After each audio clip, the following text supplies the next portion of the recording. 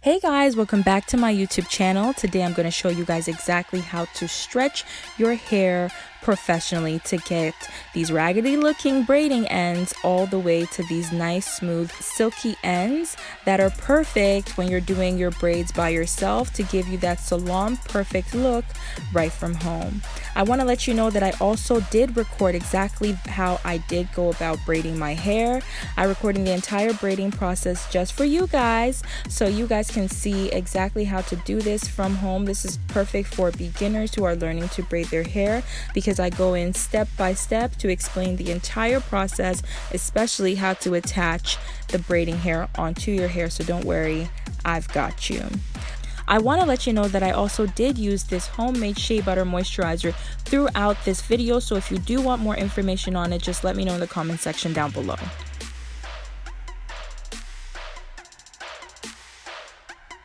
Over the last 14 years that I've been braiding my hair myself, I have always used the X-Pression collection.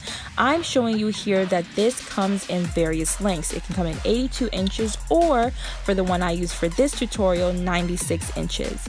So you can just choose which length you want based on how long you want your braids to be. Now, when sectioning your braiding hair, it's important to keep in mind that you can do this in various ways, depending on how long you want your end result to be.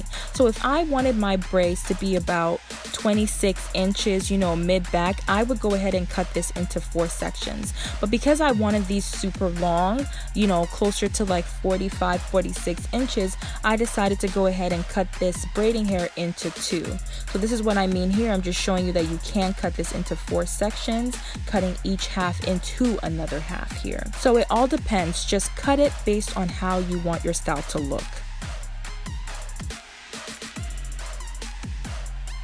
When cutting the braiding hair, there's a few ways you can do this. If you know that, for example, you're keeping your braiding hair and only cutting it into half, you can go ahead and just snip off the elastic directly onto the braiding hair. This keeps things nice and easy. You don't have to think too hard about it. It's just cut in half because you're only using 2 pieces with each pack, and then you just go ahead and loosen the manufacturer's braid.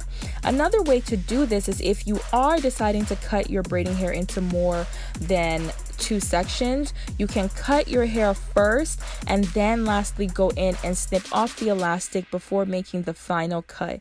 This keeps things very, very organized for you. You also want to keep a few things in mind while you are doing this. There are 2 ends to the braiding hairs that you snip. You have your cut and you have the loose ends, which are the manufacturer cut. They are very different, so you want to keep this in mind when you are doing your hair. When holding your braiding hair, in order to prepare for stretching, you want to make sure you're holding with a very firm grip. You can see here the hairs are not moving as I'm holding it in my hand because my hand is in a very firm grip. Now, this is the wrong way on the left-hand side to hold the braiding hair. You want to make sure that there is no space between your thumb and your index finger. Like I mentioned before, there are 2 ends to a braiding hair. There's your cut and then there's the manufacturer cut. This is the not so optimal way to do it, using your cut.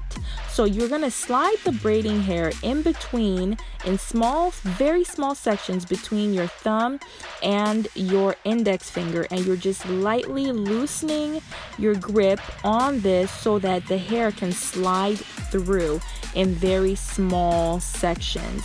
You're going to continue this process until all the braiding hair has come from your tight grip through your thumb and your index finger and onto the rest of your hand.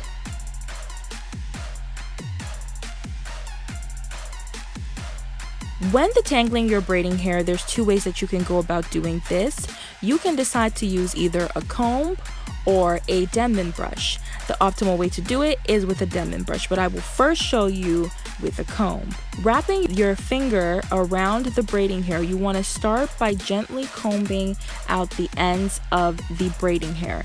Now we're starting on the side that we stretched first, and it's important to always start on the side that you stretch first. You want to gently comb the hair, working from the ends all the way up like you would in your natural hair towards the root.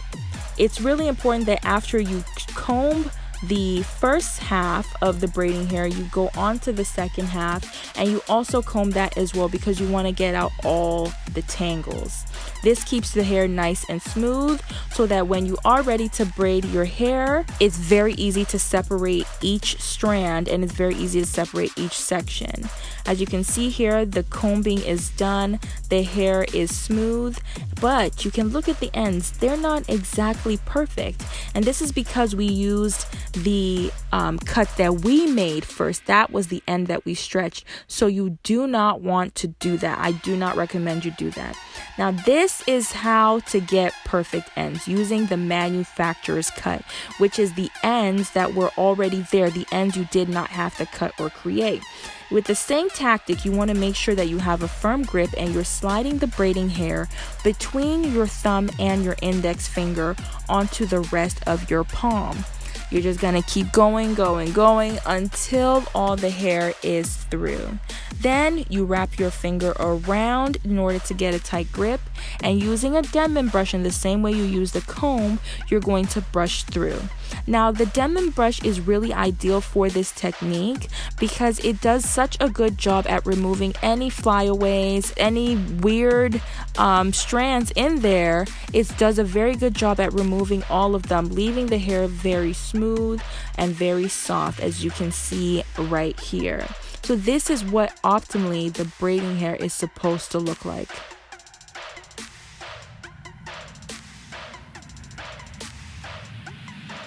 It's very important that you actually moisturize the braiding hair as you're going along. This keeps the hair very soft. It also adds nice luster and shine to it, and it's good because when you do attach it onto your natural hair, it keeps your hair nice and moisturized as well. It's just an added step, but at the same time I feel like it makes a huge difference in how the hair ends up looking. This is what we started with, this is what we ended up with.